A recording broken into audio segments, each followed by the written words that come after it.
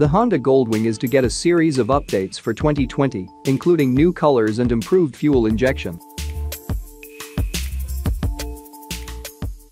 The changes are aimed at making the experience of riding the Goldwing even more refined, with the suspension receiving one of the biggest updates.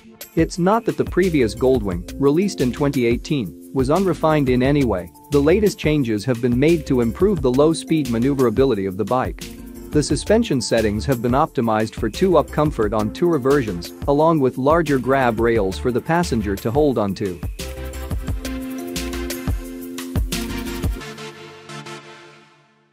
Internally, the 1883cc flat 6-cylinder engine has also been improved, with the fuel injection system being optimized to aid low-speed maneuverability.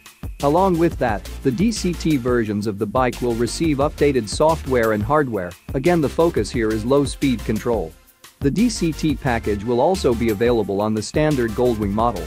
This third-generation DCT setup is also claimed to be smoother and quieter when shifting between gears, thanks to noise-damping rubber bushes on both ends of the fork guide.